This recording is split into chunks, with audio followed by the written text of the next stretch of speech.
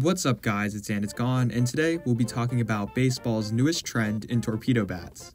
To say that torpedo bats have taken the baseball world by storm may be an understatement. In less than half a week, the most dominating storyline of the 2025 season has been these bats. The Yankees, with a good chunk of their lineup using these bats, had a historic weekend, tying the baseball record for most home runs in a team's first 3 games with 15 home runs, with 9 of them coming from a torpedo bat, and this sent the world into a frenzy.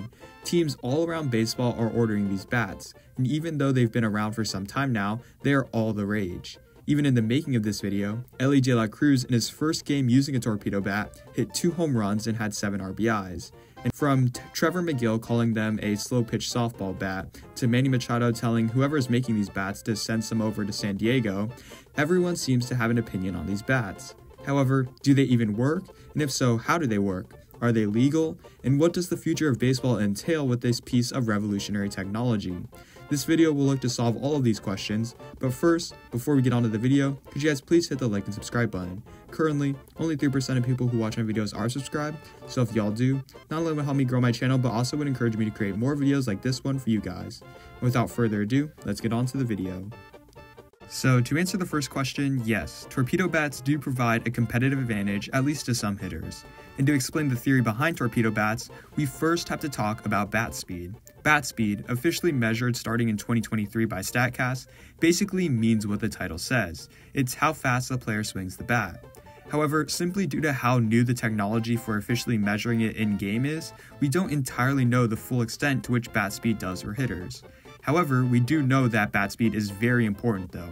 Among the top 10 bat speeds in all of baseball for 2024, the first season in which it was implemented full-time, we see some of the most prolific power hitters in the game, including dudes like Giancarlo Stanton, Oneil Cruz, Kyle Schwarber, Aaron Judge, Yordan Alvarez, Shohei Ohtani, Gunnar Henderson, and Julio Rodriguez.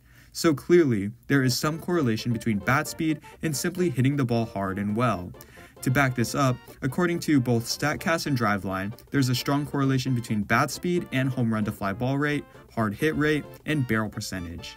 And even one physicist went on to say, for a barreled up ball at an optimal launch angle, an increase of bat speed of just 1 mile an hour would result in an extra 6 feet of extra distance on these fly balls, turning potential flyouts into doubles and home runs.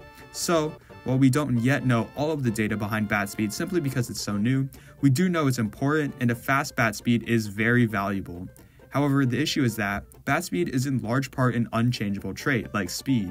The only real way to change bat speed is to get stronger or have a better load. A batter cannot simply get lucky and result in a 5 mile an hour increase to their bat speed season over season, and this is where torpedo bats come in, along with a little bit of physics. So, the basic idea with torpedo bats is to make the center of mass closer to the hands, making it easier to swing faster. To showcase this mathematically, we can start with one of the most famous physics equations in all of history, in force equals mass times acceleration. However, since the bat speed involves moving the bat in a rotational motion, rather than just in a straight line, we can use F equals ma's rotational counterpart in torque equals moment of inertia times angular acceleration. Isolating for the bat's velocity rather than the acceleration, we can move some stuff around to get torque times time, or angular impulse, equals moment of inertia times angular velocity, or bat speed. The basic idea with this equation is that, in theory, the angular impulse here remains the same. A player, no matter which bat he uses, ideally will apply the same amount of strength in every swing, so this part on the left is unchangeable. Therefore, the only way to increase the bat speed on the right side of the equation is to decrease the moment of inertia that it is being multiplied by, as the two combined have to equal the same number, so when moment of inertia decreases, bat speed has to increase. So to highlight what a torpedo bat does to lower this moment of inertia, let's look at 2 extreme examples in a perfectly uniform wood rod and a piece of wood all the way at the length's edge. These 2 pieces of wood weigh the same, as per bat regulations negotiated by the MLB, but their average point of masses are at different spots, providing a reason as to why their moment of inertias are different and why one would be easier to swing than the other. The fraction in front of ml squared designates how easy it is comparatively it would be to swing, so even while mass and length are the same, the distance between the center of mass and his hands are designated by this fraction. And since we're trying to maximize bat speed, we want this fraction to be as low as possible. For a normal baseball bat, since the handle is skinnier than the barrel, we would expect the average center of mass to be around right here.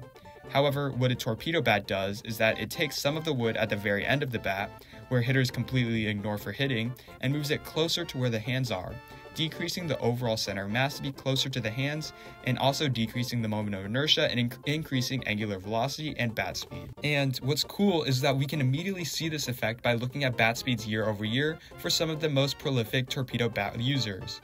Anthony Volpe has seen his bat speed increase from the 14th percentile in 2024 all the way up to the 48th percentile so far in 2025.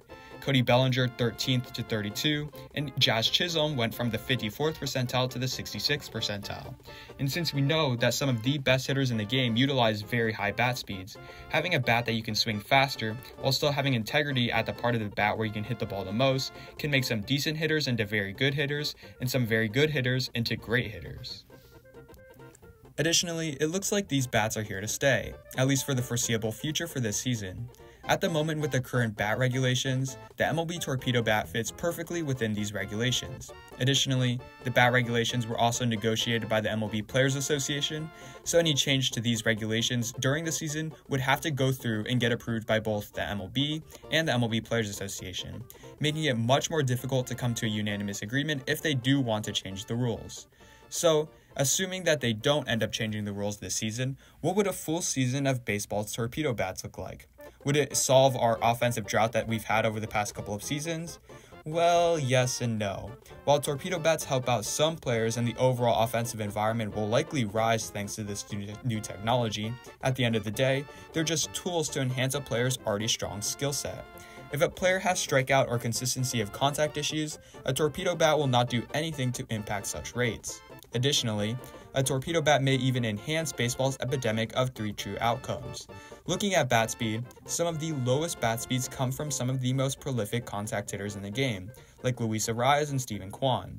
These players keep their bat in the zone for a very long time, generating a ton of contact. However, since contact rate and bat speed are inversely correlated, strikeouts and bat speed are also correlated as well. If more players switch to the torpedo bat searching for power, we could see averages dip while slugging percentages rise. We could see even more strikeouts and more home runs, and the overall baseball environment could have less runners on base. So overall, torpedo bats are a fascinating piece of technology, and 2025 is a hallmark season for them on the global stage, and watching how the league environment as a whole changes will be extremely intriguing for 2025 and potentially beyond if MLB agrees to use torpedo bats on a more widespread stage. Well, thank you guys so much for watching. Remember, if you enjoyed, please like, share, and subscribe, and comment down below new video ideas. If you like these types of analytical videos where I talk more about the physics and science, also let me know in the comments down below, and I can make more videos, maybe one on the Magnus effect or other videos like that. And without further ado, I will see you guys in the next one. God bless.